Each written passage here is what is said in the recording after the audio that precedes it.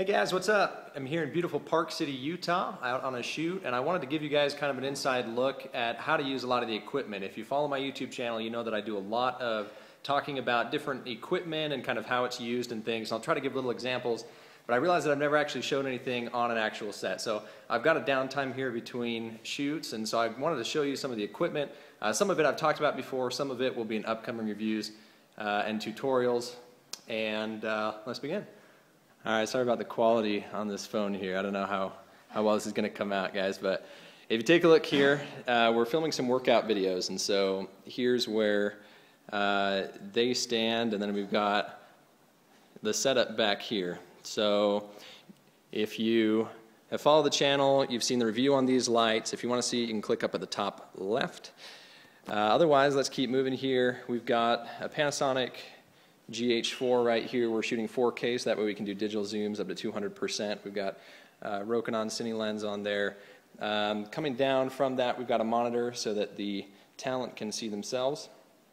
On screen, you can see their workout things. They turn a little timer on an iPad down there.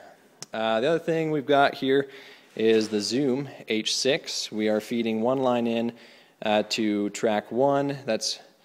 That's the Rode NTG3 up there, using the phantom power from the H6. We've got the H6 plugged in so that we can keep power running to it constantly. And then here on tracks 2, 3, and 4, we've got 3 of these Sennheiser Evos here. And the Sennheiser wireless labs, you've seen those on reviews I've done, but here are just a few of the earset mics that we bought. There's a lot of different earset mics out there. These ones are actually from Pyle Pro. They're $15, which is a great deal. Let's see, where else can we go here? Let's keep going.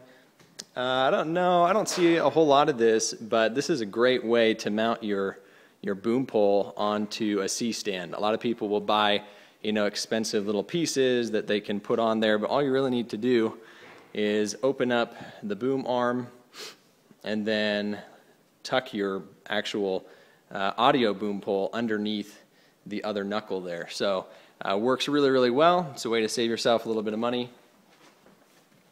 Let's go up here. We've got an advanced digital jib. It's 8 or 12 feet. It's got an extension on it. Just got some cheap weights on the back to keep it nice and balanced.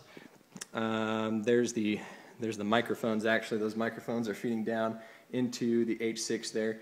We've got Panasonic AGAC90. It's a little bit more forgiving than some DSLRs on a jib like this, and it's great 1080 quality video that we can then splice into the GH4 4K footage that we'll also be doing digital zooms on. This is actually a monitor that I use for aerial video, but it's great because it's multi-purpose. It has an HDMI plug in there so that we can actually plug in via a 25-foot cord here into the AGAC90, and then we can monitor what we're seeing. One thing that I forgot to mention is this Besscore pan tilt head right here, which is an absolutely essential add-on to buying a jib so that you can do nice shots left and right while using your remote here at the end to justify where you're at. Clapboard for syncing all of the camera and audio up. I guess so finally we've got a binder just to keep everything organized. We'll need to make sure when you're on a shoot that you get releases from any talent as well as location releases. Editing. So this is going to be very, very important to keep everything that you edit nice and organized. We've got a couple of these are 8 terabyte RAID drives, so what we're doing is we are mirroring 2 4 terabyte drives in here. So there you go, guys. There's some of the equipment that I am using on this shoot. Now we did use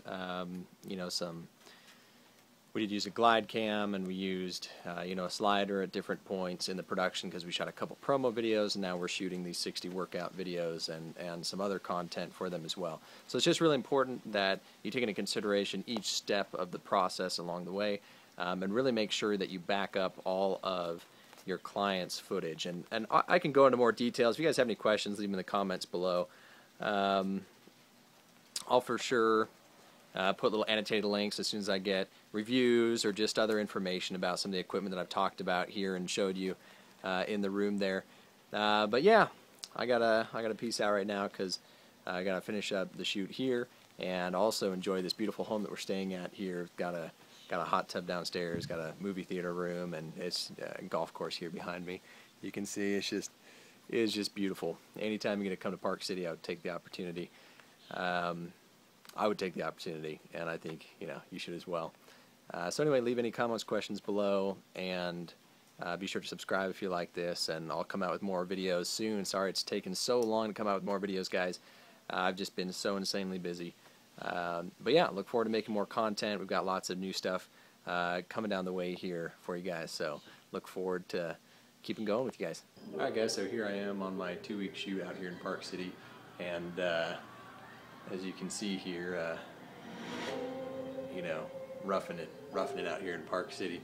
Got a movie theater room, so after a long day of working, I don't know, maybe 14 hours, I'm gonna take a little bit of a break here, a little bit of a breather, and watch a movie in this beautiful theater room here.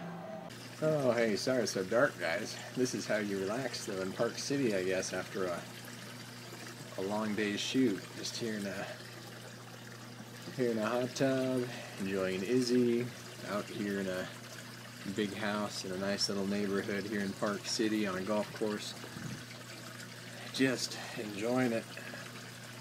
Alright, see you later.